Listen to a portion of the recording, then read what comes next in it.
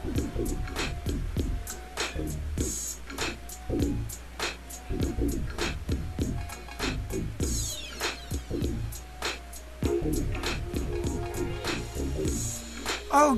so nandito na naman tayo sa isang video tutorial. Ang i-discuss natin ngayon is computer hardware. So sa mga hindi pa nakapag-subscribe, subscribe lang po sa ating YouTube channel at sa ating bagong Facebook page, AML15. So balik tayo sa ating lesson, computer hardware. So, dito, pag-aaralan natin yung mga iba't ibang klase ng computer hardware. So, start na tayo. What is computer? So, computer. Sa mga millennials ngayon, pag sinabi mong computer, ito yung ginagamit nilang pang FB, PisoNet, computer shop, diba? Pang research. Pero, ang tong meaning ng computer, ito ay isang mathematical or logical operation na device. Ito rin ay programmable machine na pwedeng mag-restore and retrieves data. Ito ang ginagamit nila noon dati sa business, diba? Kahit ngayon ginagamit pa naman. For example, bumili ka sa grocery, lahat ng item na binili mo i-scan kasi may mga barcode dyan, automatic, di ba? Kinukompute na ni computer yung mga pinamili natin, di ba? Yung barcode, alam na alam kaagad ni computer kung magkano yung binibili natin kapag na-punch na lahat sila dun sa counter. Then isang pindot lang ng cashier, nandun na yung total ng items at saka total ng napamili natin. So ganyan kaganda ang paggamit ng computer. Pero ngayon, marami nang gamit ang computer. Hindi lang sa school, hindi lang sa business, hindi lang sa mga company, kahit sa bahay mismo, di ba? Katulad ngayon, yung ginagawa natin sa mga tutorial. Okay. Yan ang kagandaan ng computer. And, syempre, na internet. Napabilis yung communication, yung mga tao sa ibang bansa, yung mga kaibigan mo nasa malayo. Madali na lang natin silang makausap or makontak. Tama? So, tuloy pa rin tayo. Types of computers. Meron tayong 5 klase ng iba't ibang klase ng computers. So, ano yung una? Palm-top computer. So, pag sinabing palm-top, ito ay physically na fit sa ating palm. Kaya tinawag siyang palm-top. Wala siyang pinagkaiba sa mga cellphone ngayon na parang e-series dati yata na Nokia yun. Ganun yung style nila. Ang kagandahan lang ngayon, nag-iba na yung mga model ng mga cellphone.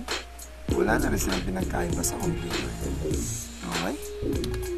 So, laptop computer. Ito common to.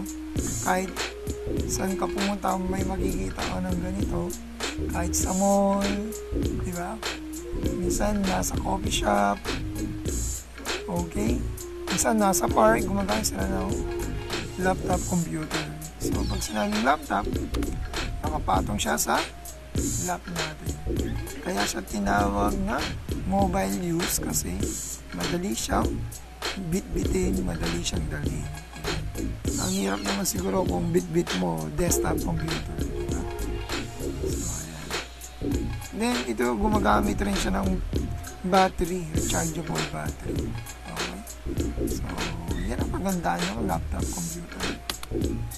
Yan tayong tinatawag na mini computer. Okay? Desktop lang siya na common na ginagamit natin ngayon. Ito yung mga desktop computer. na hindi naman siya ganun kabilis, hindi rin naman siya ganun kabagal. Tamang-tama lang para sa mga maraming gumagamit ng computer. Okay. Yan naman tinatawag na microcomputer. Okay. Mga microcomputer kasi ito yung mga maliliit na computer pero nandun pa rin yung mga gamit talaga ng computer. So ngayon marami ng design yung mga computer ngayon eh. Meron nga kasi lagi lang ng notebook, system unit pala yun, diba? So meron ako nun, kasya nga sa bag yung desktop computer mo. Nakakaya lang dalhin kasi may mga keyboard ka pa, may monitor ka pa bit-bit. So iba pa rin kapag laptop ang gano'n, kaya notebook. So next, mainframe computer.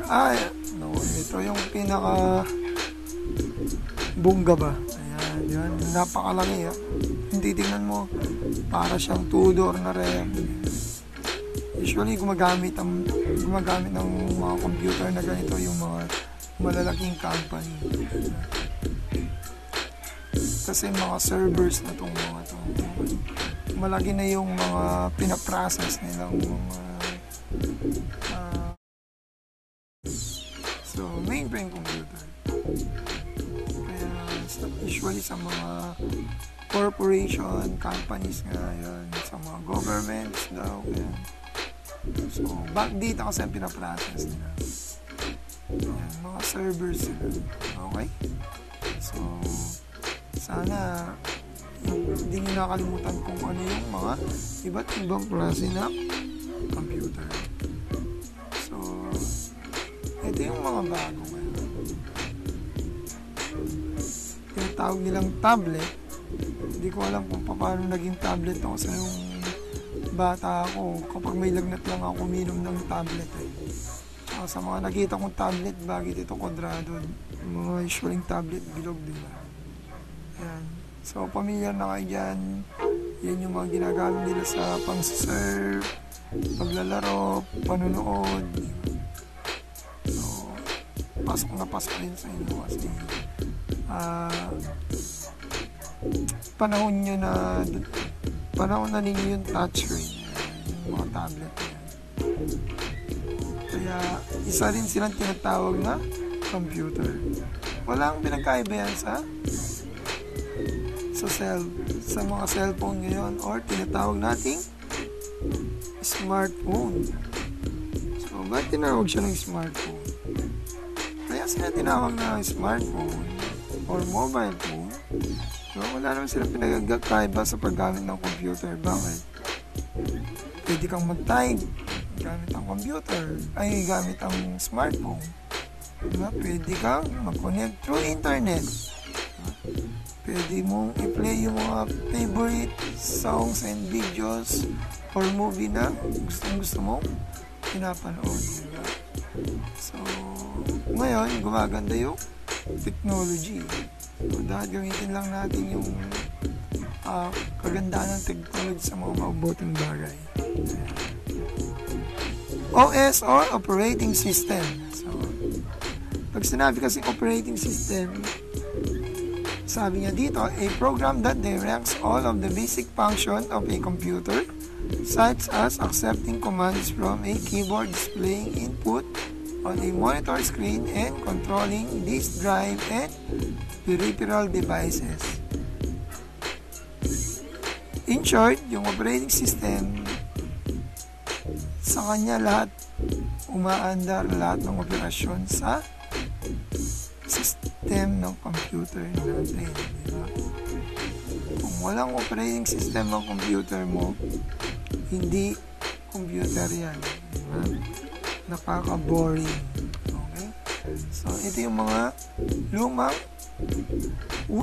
actually hindi lumang, mga sinauna na operating system. So meron tayong MS-DOS, yan, designed by Microsoft. Okay, black and white lang ang kulay niyan. Okay. May code ka para mag-ibang kulay niyan. Ganun yung MS-DOS. PC-DOS naman, ito naman yung ginawa ng IBM panlaban sa MS-DOS ng Microsoft. Then, nag-release na Windows 95. Ito na. Dito na pumasok yung GUI. Okay? Pag sinabing Windows 95, bakit siya tinawag ng Windows 95? Release siya no 1995. Sabi niya dito, Microsoft release Windows 95 in August 1995. So, ilang taon kayo no, noong 1995? Diba? Siguro ako high school level ako na.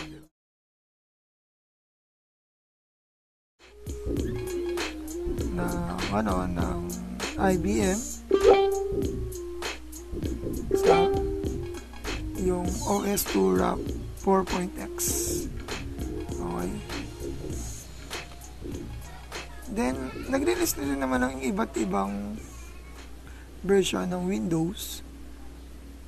After 95, may Communication Entertainment, may NT or Workstation, Windows 98, dito itong Windows 98, dyan na nag-boom ang Microsoft, di ba? Then, sinundan kaagad siya ng Windows 2000, hindi masyadong sumikat to, tsaka Windows ME. Ang sumunod sa kanila yung Windows XP, no? Katagal na taon bago nawala tong Windows XP na to. Nowadays, may gumagamit pa rin ng Windows XP na to. Kasi nung panahon na yun, madali siyang install, madaling gamitin, then marami pang version na lumabas na to. Diyan lumawak ang paggamit ng computer. Diyan nagsimula yung mga online games na yan. Even yung mga LAN games din naman. Then Windows 7, ayan. So I think nasa almost 10 years yata ang agwat ng XP sa 7 eh. Ganun siya katagal, di ba? Then ginawa kaagad, after Windows 7 may Windows 8 silang linabas. Preparation to for touchscreen sa mga touchscreen devices, di ba?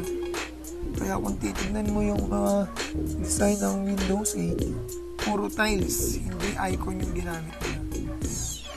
Pero dahil hindi gaanong nag-click ang Windows 8, sinundan kaagad din nila ng Windows 10. So, ayan. May mga iba't ibang brand din naman yung mga operating system. Meron din naman Ubuntu Linux, di ba? Tsaka Bayanihan Linux. Itong mga open source to. Pwedeng i-download. Hindi ka nila hulihin. Hindi ka tulad ni Microsoft. Commercial siya, kaya dapat bumili ka ng license. Okay? Input and output devices. So, pag sinabing input devices, ito yung mga nag-i-input ng mga information or data sa computer. So, una sa listahan natin, mouse. Kakita na ba kayo ng mouse? Ayan. Yung mouse na yan, meron siyang dalawang button, isang left button, tsaka right button. So, yung left button, kapag click mo yung left button, ito yung nag-execute ng program. Then, yung right button naman, ito yung option. Kaya, kapag tingnan mo, kapag click mo yung right click sa mga icon, may lumalabas na option. Kung gusto mo naman i-run yung system, double click mo lang using left button. Pero kung pipiliin mo lang, click ka lang ng single click. Yun yung mouse. Then keyboard. Okay. Usually, makikita natin sa mga keyboard natin nakalit siya ng QWERTY keyboard. Okay. So, wala siyang pinagkaiba sa mga typewriter natin. Even sa mga Android phones natin, meron tayong tinatawag na QWERTY keypad. Ayan. Joystick. Ayan. Yung joystick na to, ito yung ginagamit para sa mga computer games, di ba? Para makontrol mo yung action ng laro mo. Hindi yung pagkain to, hindi yung chicken joy to, joystick. Yan, usually makakita ka nito sa mga arcade. Sa mga Tom's World ba yan? Tsaka ano pa yung iba? Kalimutan ko na. Pero yung mga, parang namin yung Hadouken yata yun. Yan yung joystick. Then, trackball. Okay. So, dati, itong mga trackball na to, magkikita lang to sa mga laptop tsaka notebook. Ewan ko lang kung may gumagamit pa nito. Wala naman siya pinagkaiba sa sa mouse. Meron din naman siya left and right button. I think ang pumalit sa trackball yung tinatawag natin trackpad sa mga nakalagay sa mga laptop ngayon. Ayun. Then kung gusto mo makakita ng trackball, ayan, buksan mo yung roll-on mo pag uwi mo sa bahay, o kung nasa bahay ka, buksan mo para na rin siyang trackball. Okay, pen and pad. Yung pen and pad naman, ito yung ginagamit nila na meron siyang light pen at saka special monitor screen. Kapag sinulat mo dun yung light pen sa special monitor screen na yun, magkikita mo, nagiging digital ka agad yung sinusulat mo. Okay? So, na-improve na tong pen and pad na to. Yung iba ginagamit na nila sa pag-sketch. Ayan. So, scanner. Bakit na pabilang si scanner sa input devices? Kasi sa scanner, kino-convert niya yung hard copy sa digital data or digital image. Kapag nakikita mo lang yan through monitor, tinatawag natin yun na digital. Okay? Pero pag pinrint out yan, yun yung tinatawag nilang hard copy. So, si scanner, i-scan niya yung hard copy, gagawin niya soft copy or digital data. Okay, next, touchscreen. Ayan, familiar kayo ngayon sa mga touchscreen devices katulad ng pinakita ko kanina, yung sa tablet and smartphones. So, yung gamit ng touchscreen, mas madali, mas magandang gamitin. Pero, ingat-ingat lang kasi baka nabagsak mo yung mga touchscreen na yan, madali lang kasi silang masira o mabasag. Diba? So, next, output devices. So, ang nakalagay natin dito, output devices, sample, monitor, and printer. So, pag sinabing printer, ito yung pinaka parang mata mo sa sa computer. Bakit? Paano naging importante ang monitor? Ito yung window ng PC natin.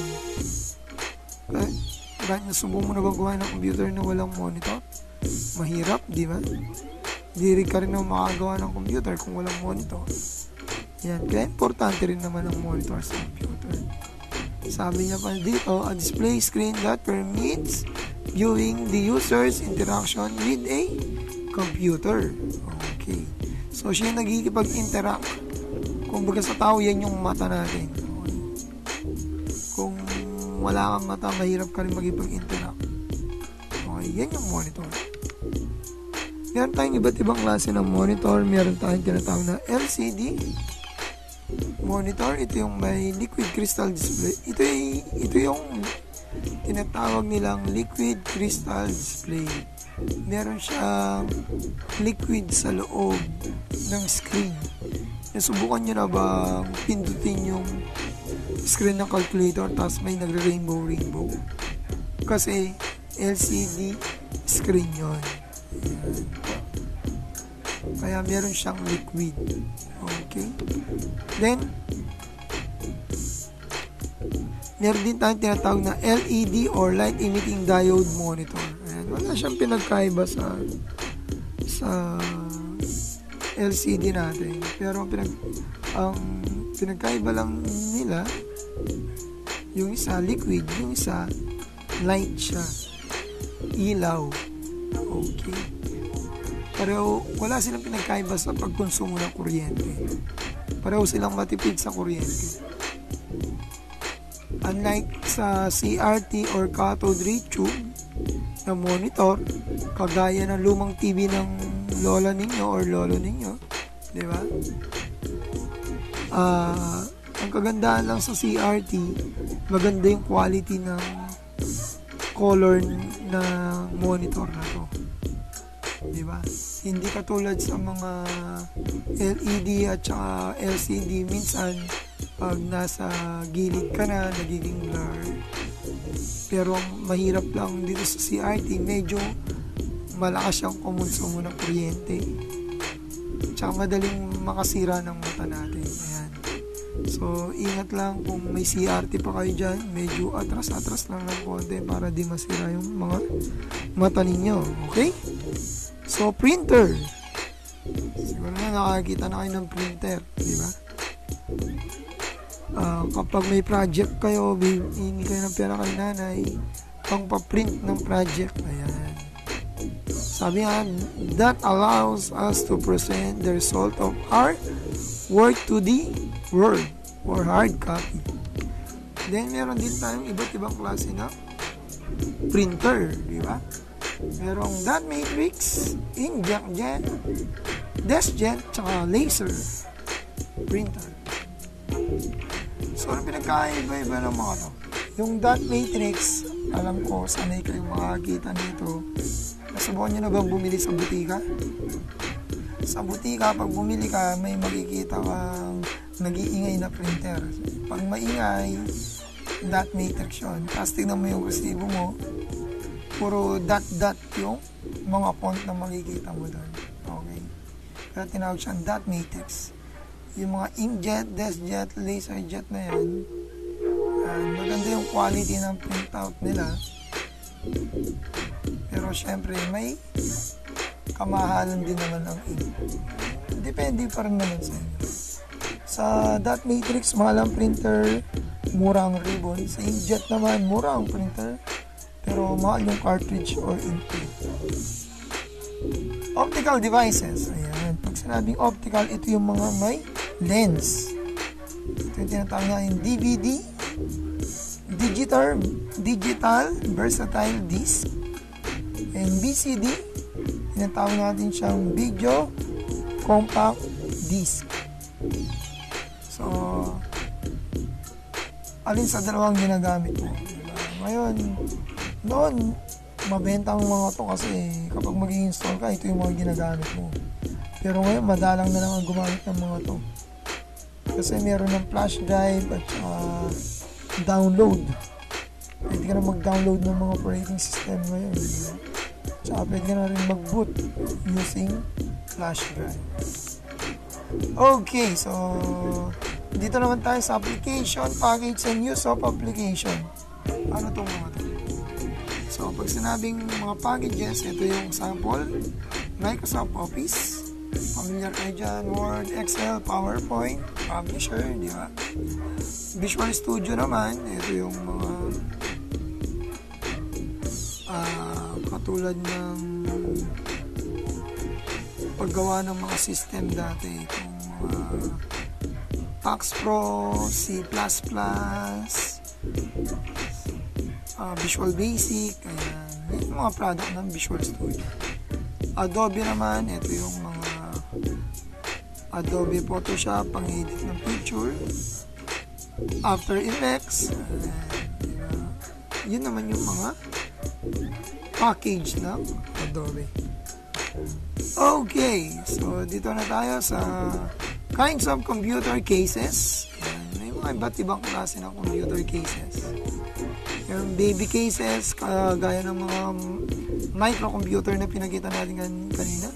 Desktop cases, ito yung sa mga mini computer. Yan. Tower cases. Usually yung mga tower cases na to, ito yung mga patayo, yung desktop naman yung pahiga. Ayan. Tapos may baby cases, yung mga maliliit lang. Usually ginagamit ko sa mga establishment, like sa mga cashier. Okay. So dahil maliit lang yung space na kailangan nila, kaya yung iba gumagamit lang sila ng mga baby case, yes, na computer. Okay, so dito nagtatapos yung first part ng discussion na sa computer hardware. Sana may naintindihan kayo. Kung may question kayo, okay, huwag kayong mayang mag-comment sa baba. Then ang next part na video na gagawin natin, pag-aaralan natin rather, ito yung component and peripheral devices of a computer. So dito pag-aaralan natin yung kung ano yung mga nasa loob mismo ng system unit. Okay? So kita-kits tayo ulit sa susunod na tutorial. Papaalam muna ako. Huwag lang po sana kalimutan mag-subscribe sa mga hindi pa nakakapag-subscribe. Thank you for watching. Okay, kita-kits tayo sa susunod na video tutorial. Bye-bye!